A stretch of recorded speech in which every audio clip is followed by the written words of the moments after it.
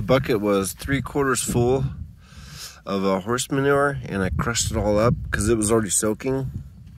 And then I put it around this one and the watermelon over there. This is the sweet potato. Boy, it's really perked up since then. It's amazing. There's a lot of wet nutrients in there. And I surrounded this right here. It's a good test right here to see if it revives it. It looks a lot better than it did yesterday. See, is there any watermelon on it? There's that one still.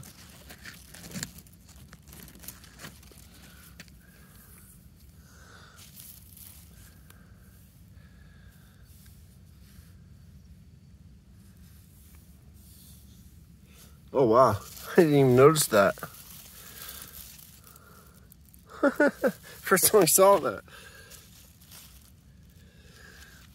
Will that grow before October 10th?